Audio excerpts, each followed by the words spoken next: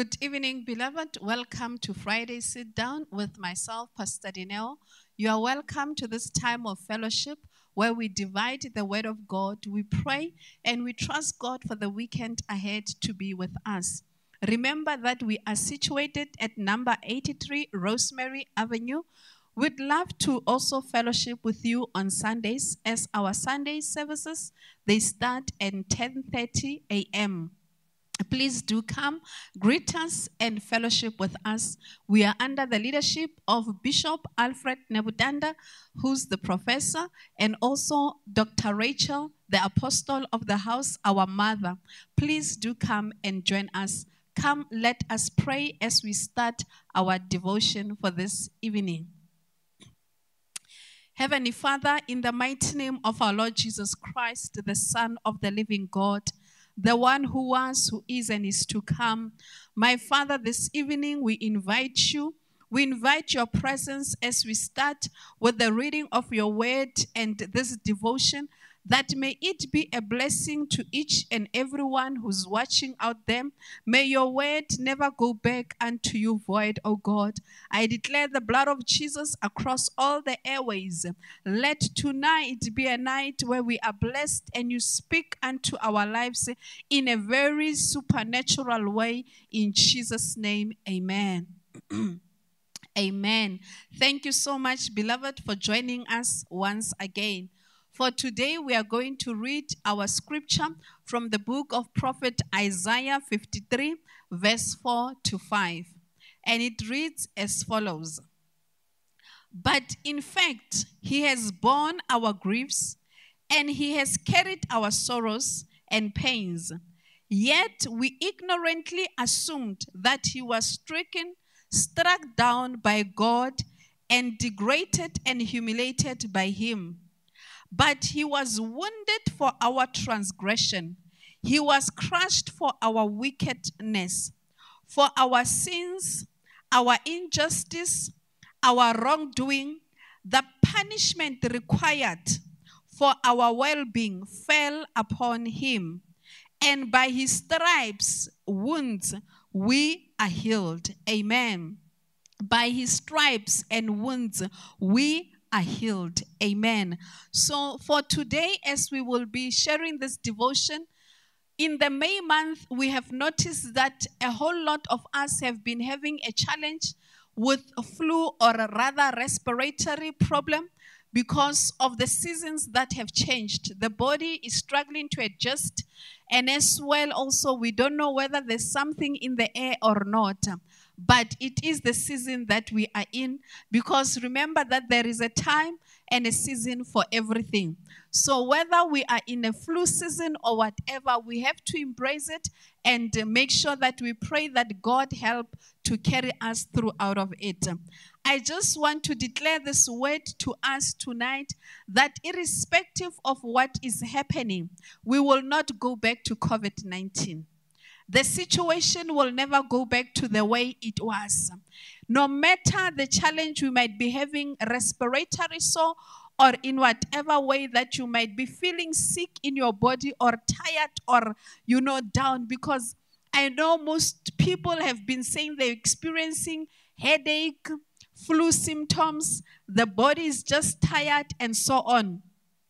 And I want us to agree together that we have overcome the devil by the word of our mouth and through the blood of Jesus.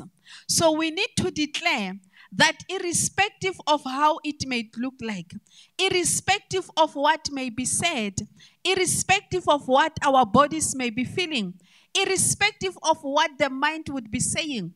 Because one thing that I know, when you have experienced something, it is easy for you to be afraid when you feel like the attack is coming again. I want us to steady our minds, to say that we know how we felt during COVID-19. We know the fear that gripped us. We know how our chests were congested. We know how we struggled with many things.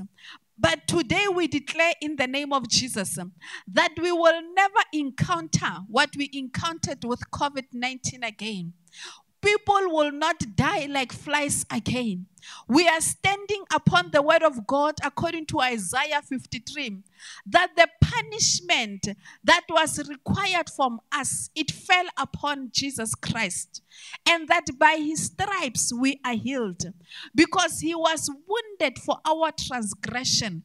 Everything that the enemy require from us, everything that the enemy think he will get out of us, he must know that Jesus carried everything on the cross for us. The headache you are feeling, Jesus Christ carried it on the cross for you. The body pains that you are feeling, the Lord Jesus Christ has already taken it upon himself. Therefore, beloved, I want to encourage you, do not fear. Because once you fear, you are going to make your body to be symptomatic. You will start experiencing things that are not there. And the only entrance that the enemy can use to paralyze you, it is fear. That is why one author, Dr. John Tibani, may his soul rest in peace, he once defined fear as false evidence appearing real. Do not allow any false evidence to appear real in your body. We dismiss any report that may say that you will be experiencing COVID again. I'm saying this because I know that many people had COVID in the past time. And now the body is already telling you, hey, Mara, this feels like COVID, you know. I want to tell you, rise up, dust yourself over. And remember, the word of God in Nahum chapter 1, it says, affliction will not rise up the second time. We need to declare this as South Africans. We need to declare this as a nation. We need to declare this as a country. We need to declare this as a world. That affliction of COVID-19 virus will not rise up again the second time. We will not be under the fear that we went under in the past time. We will not suffer the losses we suffered in the past times. We will not suffer the retrenchments that we suffered because of COVID-19 in the past times again. Every form of affliction that faced us during COVID-19 will not rise up again. So the flu that might rise up, let it be a normal flu. It will not be a flu that will get us under the blankets. It will not be a flu that will put people in ICU. It will not be a flu that will make us count our loved ones today and not count them tomorrow. And I want to encourage you as well that please take serious precautions. When you feel that maybe you are coughing, wear your mask to protect those around you.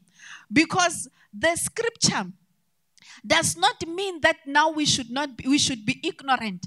Remember, the Apostle Paul says, we are not ignorant of the devices of the enemy, lest he gains advantage of us.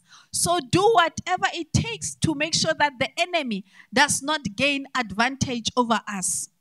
And then we'll also read in 3 John chapter 1, verse 2. It says, beloved, I pray that in every way you may succeed and prosper and be in good health, physically, just as I know your soul prospers spiritually. I decree and I declare that you will be in good health physically. You will be in good health mentally. You will be in good health psychologically. In every area of your life, you will be in good health. Even as your soul prosper. Because the enemy wants us to proclaim scriptures, yet the body pains and so on. It will not happen. Because Jesus was wounded for our transgression, and the chastisement of our peace were upon him. And by the 39 stripes, we are healed. We have been healed. Proclaim the healing upon your body. Not that you will be healed. You are healed in the name of Jesus. Therefore, I pray that the Lord will keep you, will sustain you, and that your body will remain nourished under the grace of God. Amen. Come, let us pray and declare a prayer across the airways. Heavenly Father, in the mighty name of our Lord Jesus Christ, the Son of the living God, my Father, we have declared your word according to the book of Isaiah 53 verse 4, that you were wounded for our transgressions, O God, and the chastisement of our peace were upon you, and that by the stripes on your back we were healed, O God. Not that we are going to be healed, we were healed, and we are healed. We have been made whole. Spirit of the living God, I declare right now in this season where there's a lot of respiratory challenges that are facing your children, that none of these challenges will amount to a virus that will keep us locked in our homes. None of these respiratory challenges will cause the death of our loved ones. We decree and declare, oh God, that by the stripes of Jesus Christ of Nazareth, every sickness, every virus, it has been cancelled by the blood of Jesus. We decree and declare that we shall be in good health, even as our souls prosper, in the mighty name of Jesus Christ of Nazareth. O Spirit of the living God, arise, let your enemies be scattered. We declare that graves that were opened by the enemy, let them be shut in the name of Jesus. There is no grave of flu that will take us, oh God, and our children. I hide everyone under the sound of my voice, under the blood of Jesus Christ of Nazareth. We dismiss every virus, known and unknown, oh God. We take charge over it with the blood of Jesus. We take charge over it with the name of Jesus. We say, let the name of Jesus penetrate every atmosphere right now. Let the blood of Jesus penetrate every atmosphere right now. Through the mighty name of Jesus Christ of Nazareth, we thank you, Lord. We honor you. We bless your name in Jesus' name. Amen. Amen. Thank you for joining us, and be blessed. Keep warm and stay safe in Jesus' name. Amen.